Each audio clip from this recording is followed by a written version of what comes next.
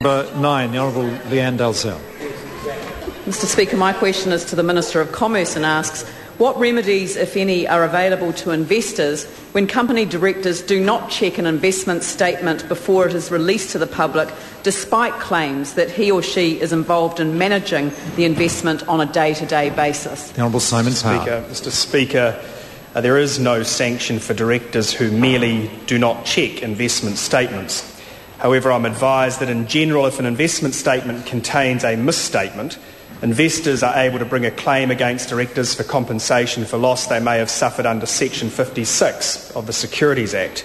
In order not to be liable, the director would have to rely on narrow defences, such as proving that the investment statement was distributed without his or her knowledge or consent, or alternatively, proving that the director believed on reasonable grounds the statement was true. Sir, even if there has been no loss, the Securities Act provides that the Securities Commission can seek a pecuniary penalty under Section 56 and potentially lay criminal charges against directors under Section 58 in relation to untrue statements. If a director does not check an investment statement and that statement is found to be misleading or contain a misstatement, then the directors could be liable for the misstatement under Section 56 of the Securities Act. Honourable Lianne Dalziel. Thank you, Mr Speaker.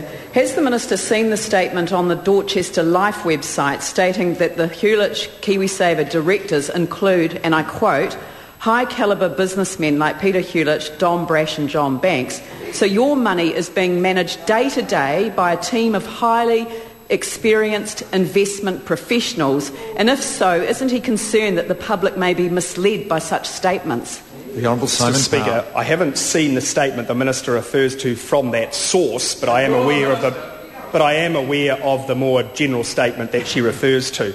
The member will be aware that the Securities Commission inquiries are continuing into this issue, and on that basis it would be completely inappropriate for me to comment further. The Honourable Lianne Dalziel. Mr Speaker, is he aware that Mr Banks and Dr Brash are not merely celebrity directors, but that each is also a part owner of the Hewlett empire?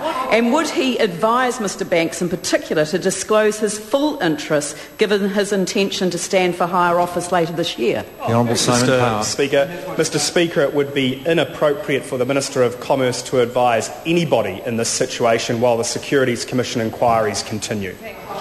The Honourable Lianne Dalziel. Speaker, is he concerned about the potential loss of confidence in KiwiSaver as a result of the public statements of two high-profile former National MPs saying they didn't know what was going on, and in John Banks's case, allegations that he is running part of his mayoral campaign out of Hewlett's offices? The Honourable Simon Power. Mr Speaker, in respect of the second part of that question, I'm unaware of that particular statement. In respect of the first part, it would be inappropriate, quite frankly, for anybody in this House, but particularly a Minister of Commerce or, for that matter, a Minister of Finance, to offer a view on the relative merits of any KiwiSaver investment.